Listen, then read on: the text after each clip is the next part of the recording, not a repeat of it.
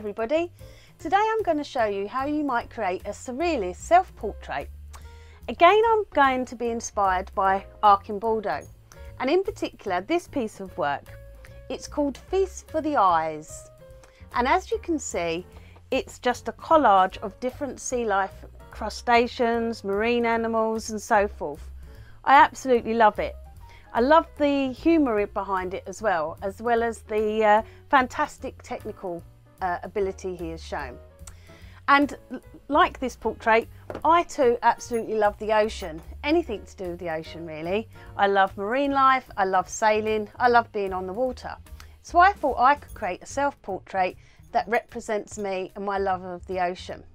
So for that, I've been collecting various bits and pieces from magazines, as you can see, things that might inspire me one day. I've got some old chart map road map book here that I thought might be nice and used for something. I found very handy a calendar from last year, ocean animals calendar there. I've got newspaper cuttings and printouts and so forth. In fact, it's a really good idea if you love your art, especially collage, to keep a little folder and just always squirrel stuff away so you can use them to create new art. I have no idea how it's going to go. I'm just going to enjoy the process. Okay, so what I've done first of all is get someone to take a side profile of me. Okay, you can use your phone or tablet just so you've got a reference guide to give you something to look at whilst you're doing your portrait drawing. And I'm simply going to just, you know, copy the outline with a few tiny details. It really shouldn't take long at all.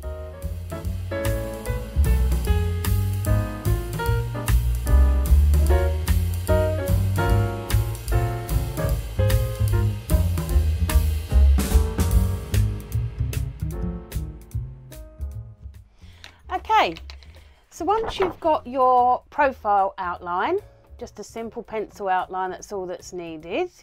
Shouldn't take you too long. You're ready to start collaging. Now there's two ways you can create collage. You can take the paper and simply tear it. Gives a nice soft fuzzy edge, okay, more of a natural sort of soft edge. Or you can of course use scissors to cut round a shape. I think I'm going to use both. I think for the background, I'm thinking maybe, I'm not 100% sure, but I might use this old map to create some sort of plainish background so that the portrait really stands out. And I'll probably just tear that. And then for the sea animals and the creatures, I'm going to use a pair of scissors and cut round. Now I would suggest a small sharp pair of scissors will get the best result. And you're going to need patience for this, take your time. You want to sort of get round the as close as possible to the edge of the shape as you can, so that you get a nice result. So you certainly don't want to rush cutting around the shape and then just sticking it on. You won't get a nice finish like that, so you do need a bit of patience for that. Okay, so I'm going to give it a go.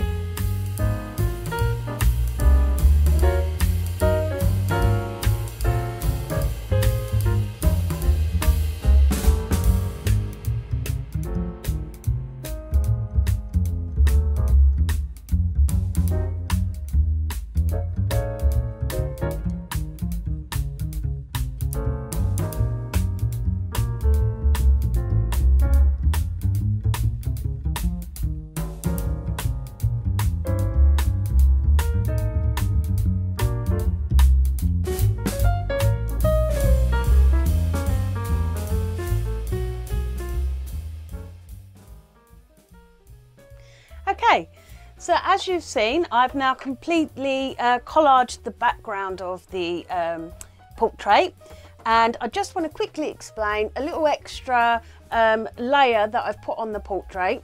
What I actually did was, with about 75% PVA glue, ordinary PVA glue, and a little bit of white paint. Now if you haven't got any acrylic paint, these little white emulsion paints are good, so you might have some of that lying around, the little tester pots. And I mixed it up in a little palette, and I've just brushed on the mixture just to create a kind of whitewash effect, because what I wanted to do was have an interest, have an interesting background, but not make it too strong. And I felt that the collage was quite a bold, strong colour in the end, and I don't want anything to distract from the main portrait. And it gives a really nice effect. Okay, so now we're ready for the really fun part, creating the portrait. Now, I strongly recommend, before you commit yourself to sticking anything down, and I'm only using an ordinary glue stick, by the way, have a play around with the images.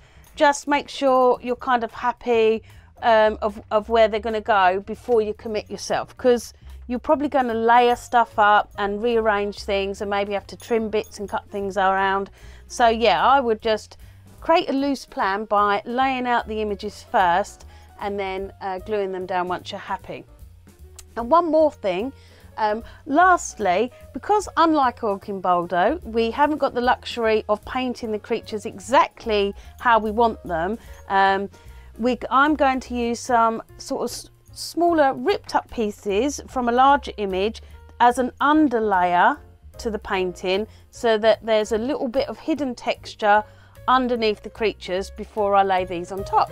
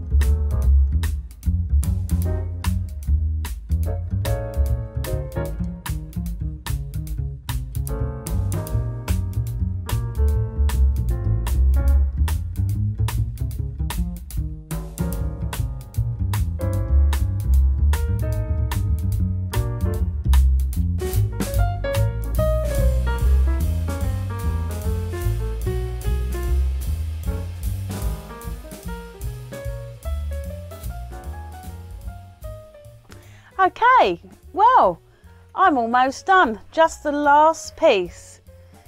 Now this really has been like doing a jigsaw puzzle, and it's taken a little bit of working out, but I've really enjoyed it. And there you go, a little sailing boat, our little sailing boat, as an earring. And there's the finished portrait. I hope you have a go and enjoy it as much as I did. I've really enjoyed doing collage this time round. And make sure you subscribe if you like the video. I'm hoping to do some more soon. And if you hit the notification bell, you'll know when I put them out. And yeah, enjoy it. Take care.